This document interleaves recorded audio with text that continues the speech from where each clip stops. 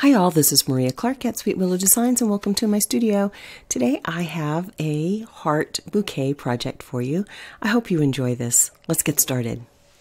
So for Valentine's I found these wood hearts at the Dollar Tree and they're pretty thin sort of chipboard. I've coated them with 2 coats of the DecoArt chalky paint to get them ready, and I have a traceable that's available in my Etsy shop. There's a pattern and includes this traceable. The size of the heart is about 8 7/8 inches wide and 8 7 inches in length. So I will trace that pattern using the Serral transfer paper and just get that oriented on there. I think this is a really pretty holiday project, and it doesn't have to be on a heart. It's a spring bouquet, so any kind of surface you wanted to do this on canvas, you don't have to use a cutout. You can certainly just work on any kind of surface that you like. So I'll be using a variety of colors in this project. I will be starting with a color called Eggplant, which is one of the DecoArt multi-surface paints, and I will use my N15 10mm crochet hook to get my center dot, and then I'll use my largest nail daughter. I will be alternating the Eggplant and Festive green. I have to take a little bit of that paint off because I went one over too far. So I want to kind of fix that a little bit. Just use a damp Q-tip and roll that paint off and then go back in and scrub out any excess. If you do have to repaint the background, just go ahead and do that. And go back in and finish getting my purple dots down. And now I'm going in with the Festive green.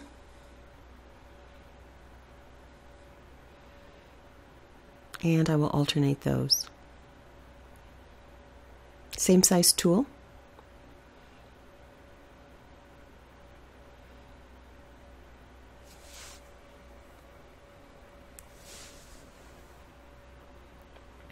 And at the bottom I will put 3 of the Festive greens because this is where the stems for my bouquet will go. And now I'm going in with the K 10.5, 6.5mm, and I will place my centers. These are going to start to form the flowers of my bouquet.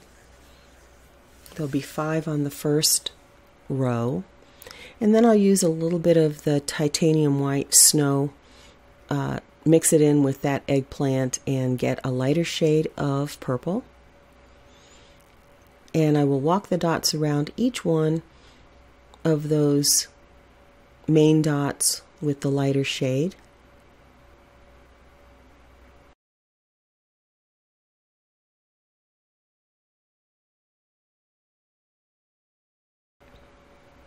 And we'll basically use the same pattern each time we make one of these flowers. You'll see I went back in with a smaller tool just to give a little bit more definition to those. The end of that the row that's walked, just because they fade a little too much sometimes.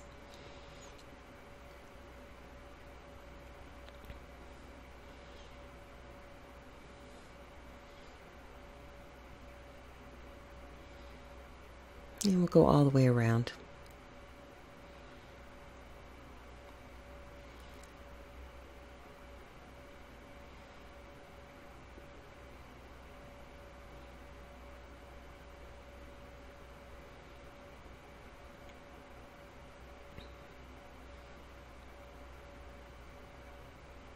Just fill those in a little bit more, give them a little bit more definition.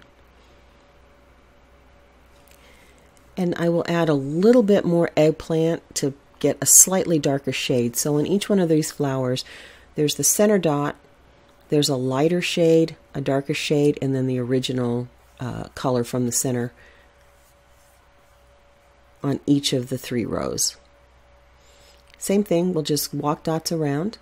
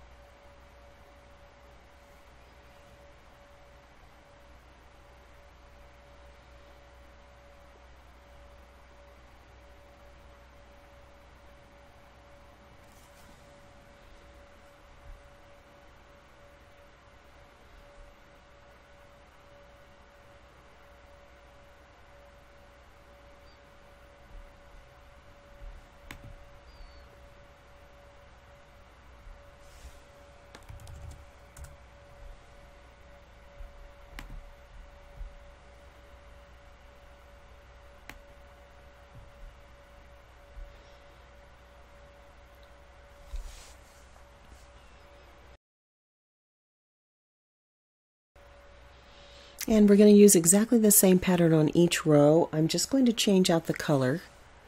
And on this particular row, I'm using a color called Laguna. And of course, as always, these are from the DecoArt line. I will add a little bit of white to get my lighter shade. And just continue the pattern around.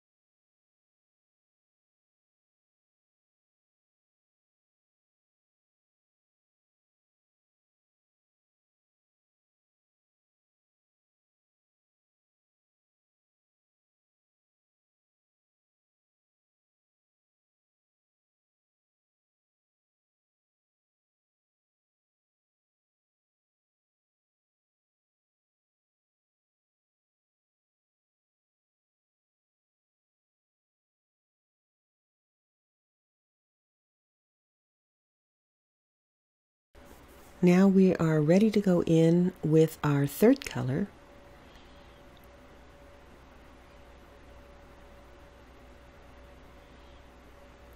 And I'm using a color called Dragon Fruit. Same process, get our main dots down, get a lighter shade, and go all the way around. Same pattern for each of these flower rows. Mixed up my mid-tone there for that center row of walking the dots.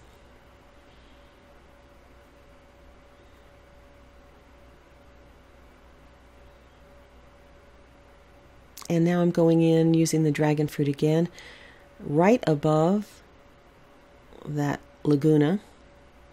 You can see, got one out of the place there.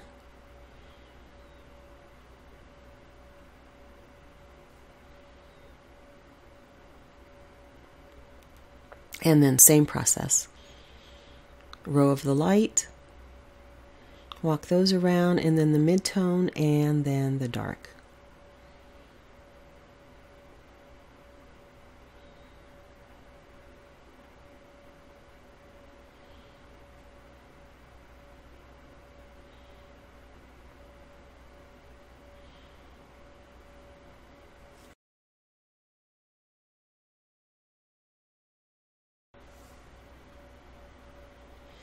I'm only going to go part way around because I won't be able to make it all the way around with the nail dotter. So I'll go back in and fill those in with a slightly smaller tool, as you can see there, and I might have to go over those a little bit.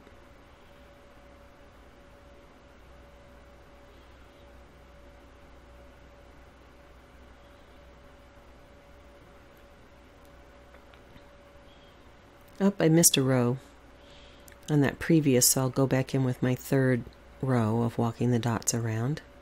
That's with the original shade, the center color.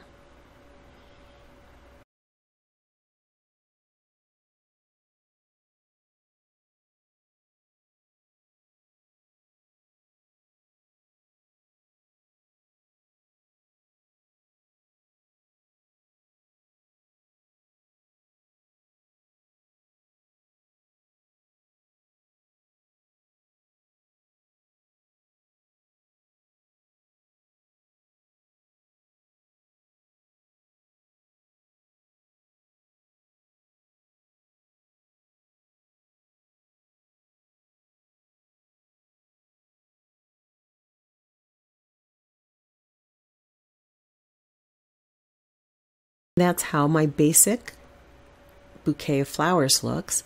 And now we're going to go in and add the stems and leaves, and this is kind of a free form. Again, I have the pattern available, so I'm just going to follow that along, and then I'll even do a little extra just to fill it in if I feel like I need to.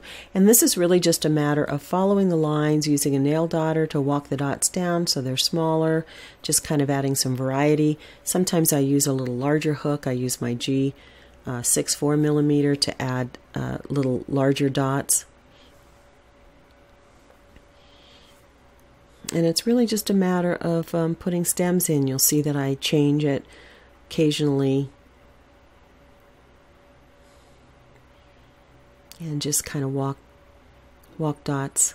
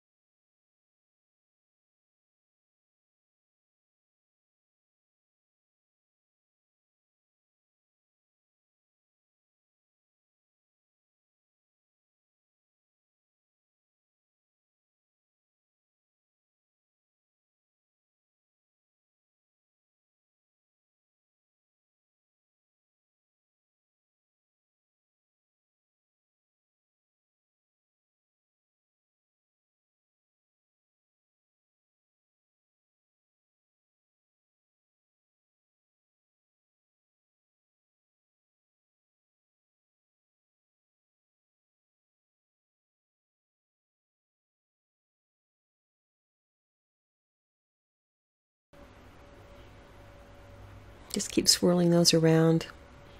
If you need to add extras, just add extras to kind of fill in your space a little bit. These are just meant to be representative, so they're not necessarily perfect. And I'll just add a few more.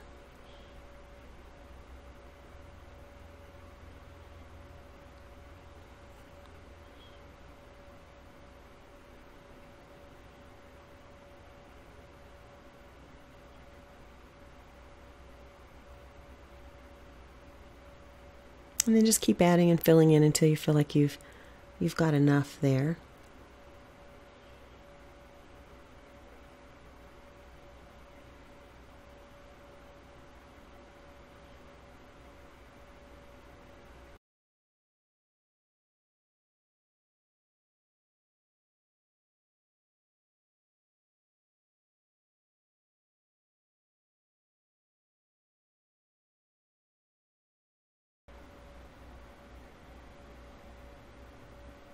And we just keep adding till we think we've got what we like.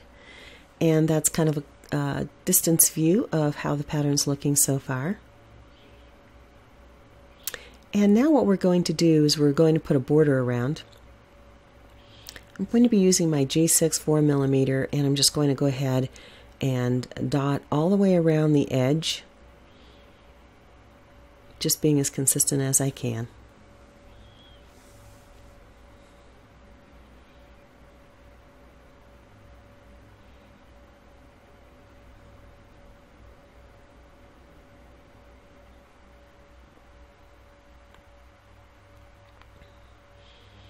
And one thing I wanted to mention here is when you get down to this tip, kind of decide if you think you're going to meet up evenly. If not, you might change that center, that tip element. You might put a little larger dot to just kind of fill in the space. And we'll do the other side in exactly the same way. And there again, I'm kind of looking at where I'm at there, and it looks good to me. I can get my center tip, the very tip, and then fill in on either side. And that looks pretty good. Now I'm going in, same thing that I did, I just lighten up this is the dragon fruit that's on the edge here, just lightened it up with a little bit of white, the snow, titanium white, to make a lighter shade. And I'll go all the way around, placing my dots. I'm using the larger nail dotter, but placing my dots in the V of those previous dots in between them. And now I'm going to go in with the Festive green, and I'm just going to add another little green dot in between. Use whatever size tool works to get that dot in, or if you need to go out a little bit, you can go out a little bit too. Now that I've finished the border, I'm going to go ahead and take off all of my lines, and I use the Serral transfer paper. There are links in the description. It's real easy to get that off, and I'm going to go ahead and start top dotting. I'm going to top dot with cadmium yellow and just find a smaller size tool to use to put your first layer of top dots.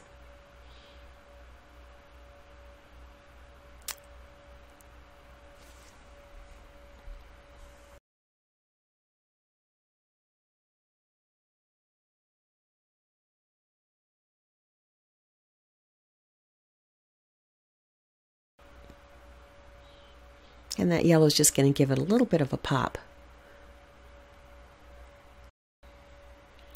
Alright, I've got on my first layer of top dots on the flowers, and now I'm just going to go in and add some little dots out into the bouquet, as we might have other little flowers that are part of the bouquet, and just put 3 dots down.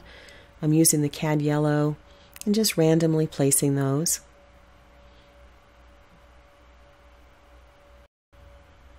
And just randomly place a few little single dots just to fill it in. I'm not trying to overfill it, I'm just trying to give the illusion of a bouquet.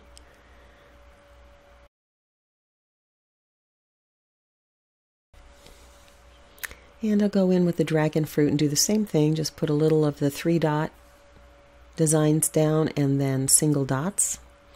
Just fill that in a little bit more.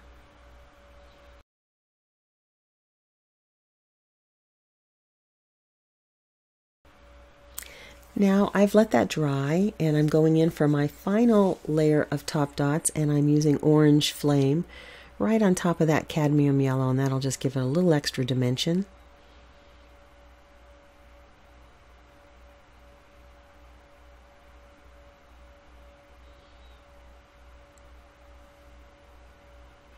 I think this is such a pretty design.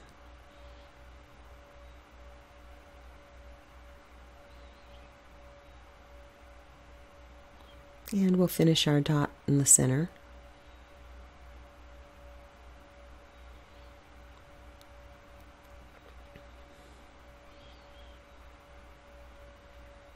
And here's our final piece. I will varnish this to give it a little bit of shine. And I think it's a really sweet holiday bouquet. It would be great for Mother's Day, actually. This would be a nice Mother's Day gift. Thanks so much for joining me in my studio. I appreciate you. Please subscribe, give me a thumbs up, leave me a comment. I love hearing from you. As always, thanks for joining me in my studio. Take care.